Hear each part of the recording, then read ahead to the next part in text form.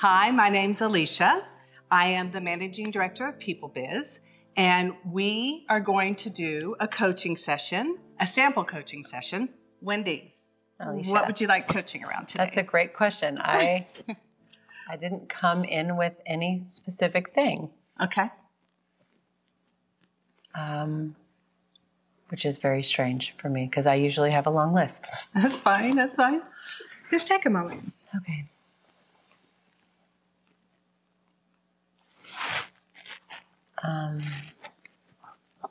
Trying to think of what would be really valuable right now. Can I give you some prompters? Sure. Anything you're putting up with, trying to change, resisting or ignoring, anything you want to create or plan for, anything you want to strategize for, any place in which you feel stuck or unstopped, anything that you want to simply verbally articulate, because I know that you're also a verbal processor. Does that help? Yeah, I feel so accountable right now. I feel like so in the flow with my jobs, and now I'm like, well, my jobs, my commitments, I should say. I feel like maybe if I'm overlooking something, but it could be a creating conversation. Yeah, I would like to maybe talk about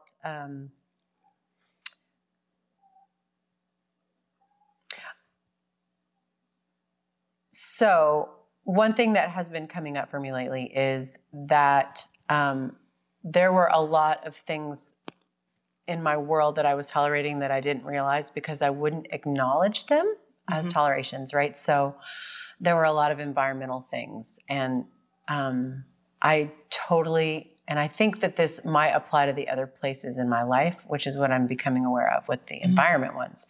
So I'm noticing that we are in the process of reformatting a lot of the spaces in our home, and realizing that for years and years I never had a space of my own.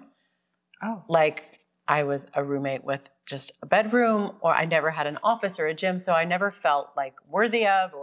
So now that I'm in creation mode with these spaces, I'm having to do back and forth work, and I'm realizing that I probably have blinders on in all the other areas of my life where I'm creating new systems, new processes, new business goals, new everything. And I'm like, well, if I'm hitting all these like things with my house, what am I going to find out with everything else? So I think maybe just creating some awareness around that, figuring out how to notice it. Okay. Because I truly was astonished when I started to let myself dream about all the spaces. Yeah. How much dialogue inside was like, oh, be grateful for what you have. Playing small. And I was like, no, what if it could be like this? And it wasn't that much more expensive or that labor intensive. And so I want a garden tub, and it's the hardest thing for me to wrap my mind around all the health benefit. I know why I want it. It's not like crazy. I want to exercise more, and soaking keeps me really in that pattern. So I know it's all really healthy, but that's here. Yeah. Like there's other parts where I'm getting blocked. So okay.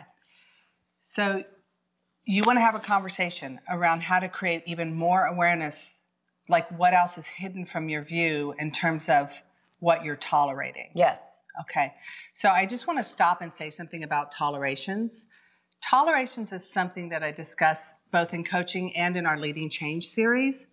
When we're tolerating something, we're actually giving it attention without realizing it takes a lot of energy to ignore something or pretend like something isn't there. And when we remove a toleration, we have a burst of energy. It's often creative energy, or we feel more space. So think about a time when you procrastinated something and then you take care of it and you have like energy or freedom. That's what it feels like to remove tolerations. And so that's where that language is coming from. Okay, so let's first talk about what you've discovered. Okay, so now that you are redoing spaces, I can't wait to see what you've done. Now that you are reworking your spaces and you're recognizing that you kept settling, Can you say more about what that conversation was in your head? Yeah, sure. It was always about, you can't afford it. It's a bad time. Wait until this kid's older or this situation or that. So it was always just like, this is not a good time for you to have, access to this, space of your own, or this little corner will do for now, or look at all the other things you've invested in, that it's not our good time. So that's that's what it looks like. So it sounds like what you do is you actually see the possibility, but then you squash yourself. Yes. So you are seeing something always as possible. Okay. So what do you want from this conversation? I want to be able to recognize when I start squashing, because I don't just squash my own, I squash other people's. Oh, really? Tell me. Like my husband's like, okay, imagine what it would look like. And if I'm not in the right headspace, I'll just shut it down. I'll say, we can't afford that, or it's not a good time. This will be the same answers I give myself, but I don't really think that's a very fair way to be with him, or anybody for that matter. Yeah. Who am I to put a cap on what they're creating? So I noticed that it's not just me that's affected by that process. And I'm starting to see it, but I really want some tools to catch it before it comes out of my mouth. Yeah. To catch it before it becomes a part of my actions, to really I need to know how and when to pull it back and stay in that creative space a little longer before I go making assumptions that may or may not be true. Okay. So what do you need from this conversation that would create that kind of awareness? Just maybe some tools, and maybe some additional, just things that I can notice and go, oh, it's happening again, or whatever. Okay. All right, good. Oops, it's happening again. Maybe a tool. Yeah, that's a really good tool. Yeah. All right. So let's think beyond this issue for a moment. You're walking around in your life completely aware of what you want to create and have, and you're not squashing yourself anymore. What's happening? Oh, wow.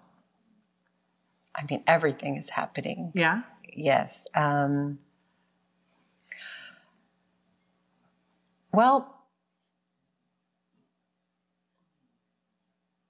yeah, my relationships are better. My ability to produce is better. My energy levels are higher. My endurance is there because I'm not shutting it down and booting it back up over and over again. Okay. Because that's what happens is I'll catch it, but I'll be in a shutdown. Let's stay in that future for a second. Okay. Stay in that future. So you have energy, your relationships are better. Why? Well, because I'm not shutting them down either. Oh. and I'm able to really listen through their creative process and be a witness to that, because I think that's a part of what I'm maybe blocking, not just for myself, but for other people. Like maybe maybe my clients, maybe my husband, maybe my, my teammates, maybe I'm not fully being curious about it because I'm shutting it down here first. And so my curiosity won't continue. So I'm more curious. Mm-hmm. I'm able to really hold a space to entertain other people's visions and creative ideas before filtering through. Yeah. Got it. Whatever. All right. So this is no longer an issue. What else do you see?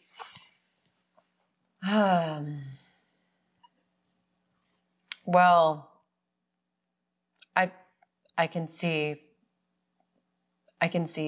that there's just a lot more of what, just a lot more of what I want flowing my way, because I'm actually able to complete these creative thoughts to to the end. So I'm able to say, oh, that's a great idea. When am I going to put it on the calendar? Or how can, I'll have more of a relationship with getting it done as opposed to being in an inner dialogue about it. So I'll be bringing life to more things. Yeah. I'll be experiencing, obviously, because of that, more flow, more abundance, more money, more growth possibilities too, because I see that. Yeah. I can see it all. It's just, I'll censor it. Yeah. Yeah. And kill it. Yeah. and then have to reboot it because I'll be like, no, that's wrong. Well, So I'm curious about something.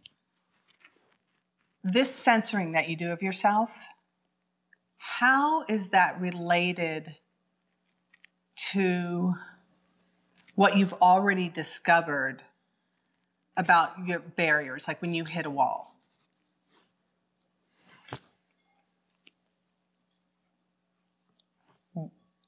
How is it related? Like if you think about other things that stop you or when you feel stopped, how is this related? I mean, it's the same. It's the same shutdown process and then reboot process. And then I might, damage trust in the shutdown process with myself or with others because I will shut it down, right? So it's related to, historically speaking, I can see how, my husband's reluctant to share his ideas with me because he's ready for me to shut him down. Or I'm reluctant to put something on the calendar because I'm, I'm worried that, that's not possible. Okay, so this is the thing. This is definitely a thing. Yeah, it's not just a thing. It's the thing that has stopped you in the past. Yeah. So I was actually trying to relate this to other things you've shared that were barriers, but this is the barrier. Yeah, this is pretty much the mechanism that's definitely in my biggest challenge. Is that as I peel back layers and start to create more. Yeah. And it has a less of a hold on me, but it's still active. It's got a seat at the table. Why did you need this at one time?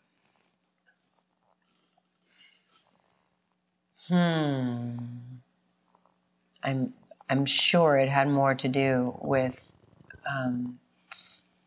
some assurance of like, I think that in my industry and in the past,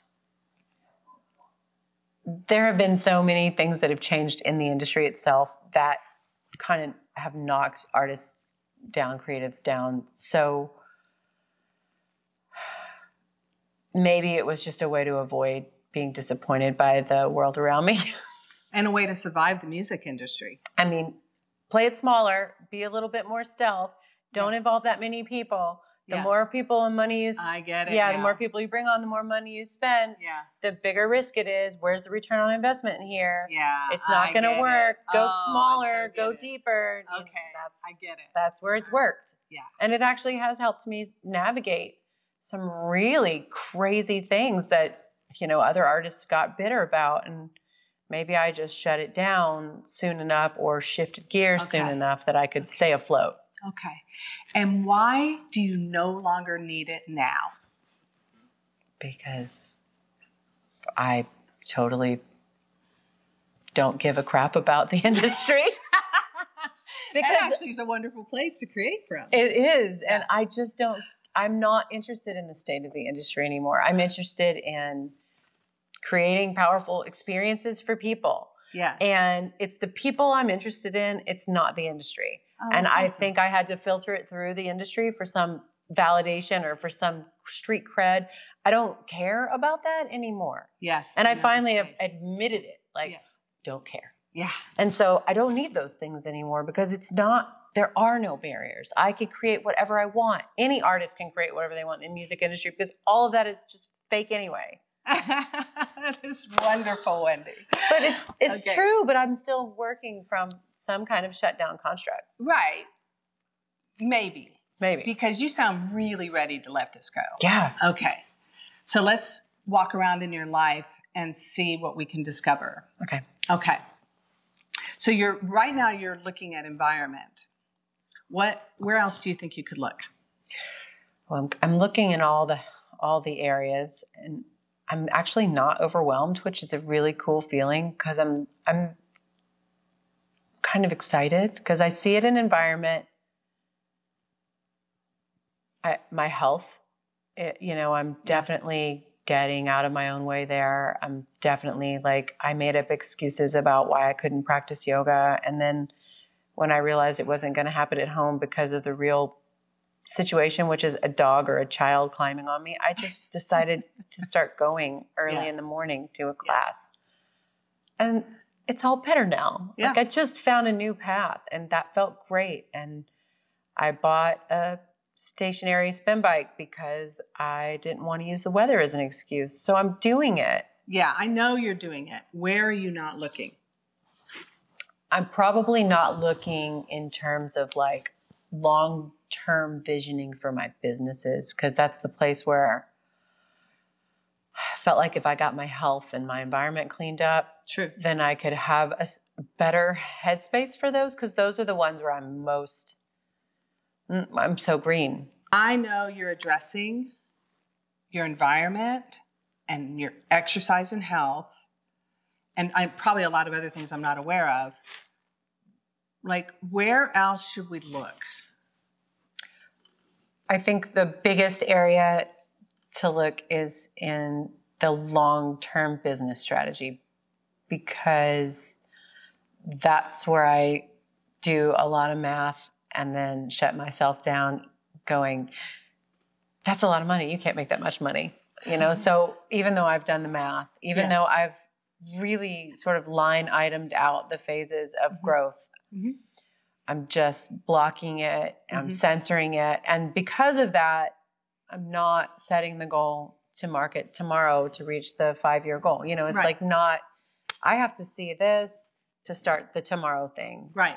And it's blocking my vision for that. Right. And so that's where I want to focus on building those tools, because that's where it's. Okay. So you have the plan, though. I do. Okay. But you're not engaged with it. I'm not. Okay. What did you let go of to get engaged with your environment?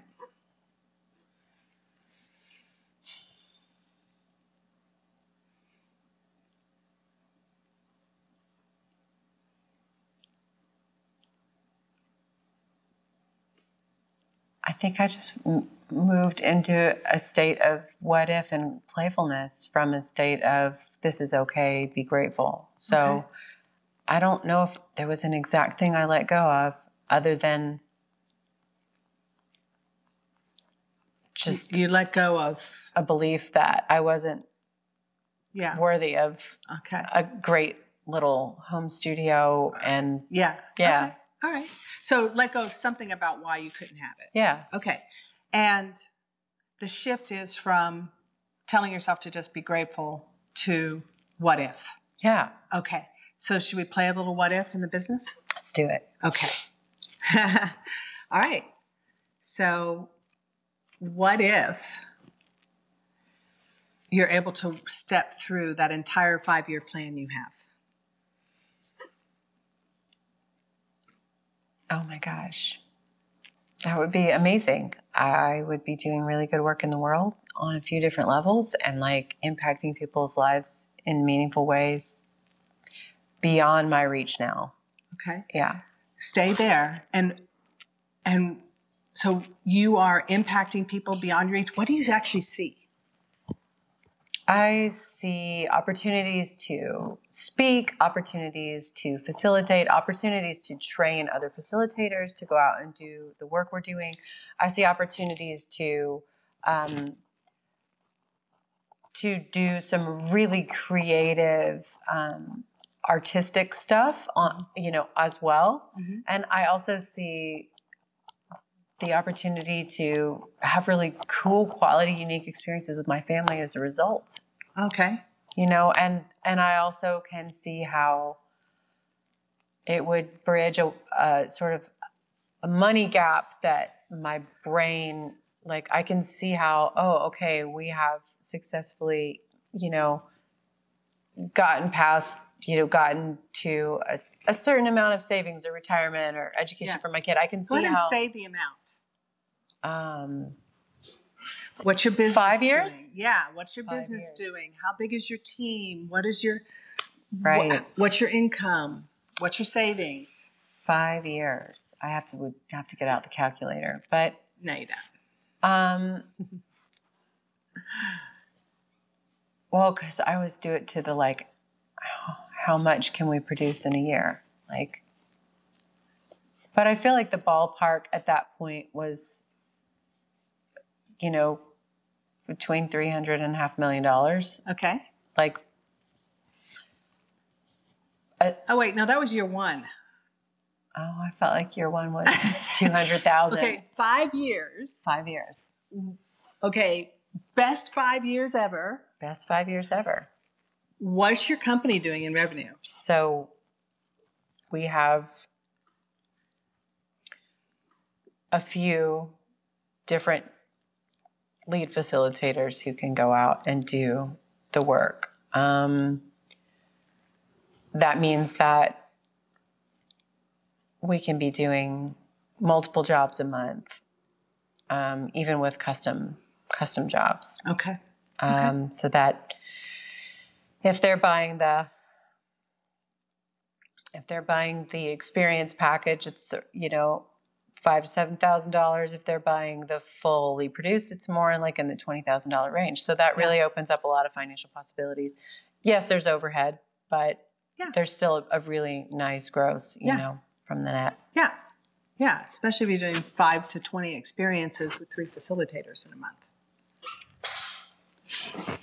That's where my brain just goes, can I lead that? Yes, I think I can lead that. Yeah. And I have a lot of things I have to let go of and train over time, but 5 years seems short. I mean, I had a baby almost 5 years ago and it feels really short, but also a lot has happened in that 5 years. So Who am I to say that's not possible? Right. Right.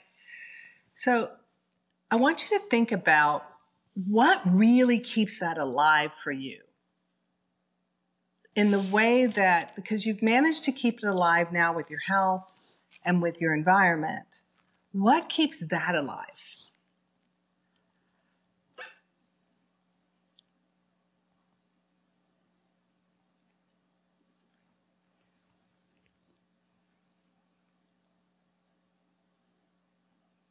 I think the fact that it's a really tangible way to practice healing arts through music in the professional world. And the idea of using both of those skill sets for me and really employing them toward people who probably need it the most, but who also have a really high impact on the culture of our world. So not just working on their organizational culture, but the idea that if you can influence cultural change from a heart place, then you can influence cultural change. Yes. From a heart place. Right, right. That is the goal. The goal is not just to write songs that touch people, it's to help people access those parts of themselves. And so that's what keeps me going, is the fact that I know that even if it works at a 10% level, they're still walking away. It's like a okay yoga class. If somebody walks away from a pretty okay yoga class feeling better than they did before, hey, imagine what's possible whenever they have a really great yoga class. Yeah, okay. I feel that way about the music experience and the creative experience for these people who don't consider themselves creatives. You are night and day different at this moment.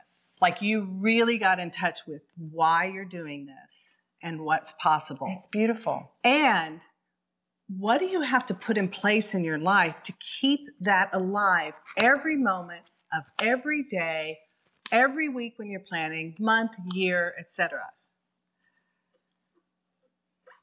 I probably just need to be seeking out opportunities to create evidence of that. Okay. So if you are regularly looking for opportunities, tell me what that means. It means I'm marketing. I'm networking. I'm actually showing up and talking to other people about this vision. Okay. And I'm continuing to speak and be a guest on podcasts that are entrepreneur focused. And, or maybe even more than entrepreneur focused. Oh, yeah. Because I don't think this is necessarily only, No. Yeah. Anyway, yes, it's speaking. It's saying yes to every platform that invites me at this moment. Because I definitely feel like every time I do that, people go, I've never thought of marketing and branding that way. And I'm like, well, all the science is there to back it up and all the human experience is there to back it up. So it's exciting for me and it propels me to do the next thing. I think what I hear you saying is you need to keep talking about it. And doing it. Okay. Actually doing the work. What's your strategy for making sure that strategy ends up in your calendar? Saying yes. Okay, got it. Not putting off when people ask me to be on their shows. Oh, yeah. Um, What else are you going to not do?